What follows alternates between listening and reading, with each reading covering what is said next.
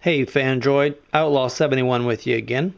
I was just going to do a real quick preview here, demonstration between the Motorola Droid X and the LG G2x.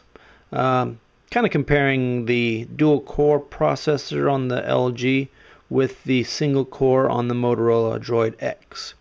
If you saw my last video comparing the launchers on these two devices, you noticed when I was moving the home screen around here in the preview home screen area on Go Launcher, I'll do it again.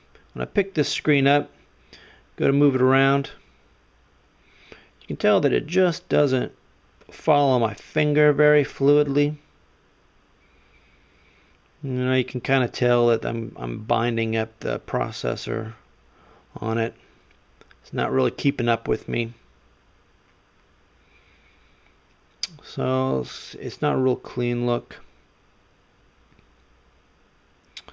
So I'll set that back down.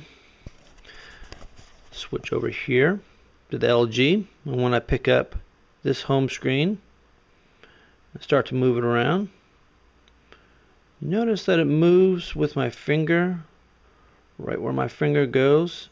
It's right there. All the other home screens are moving around very fluidly. You can just tell that those dual core processors are working together to help everything speed along.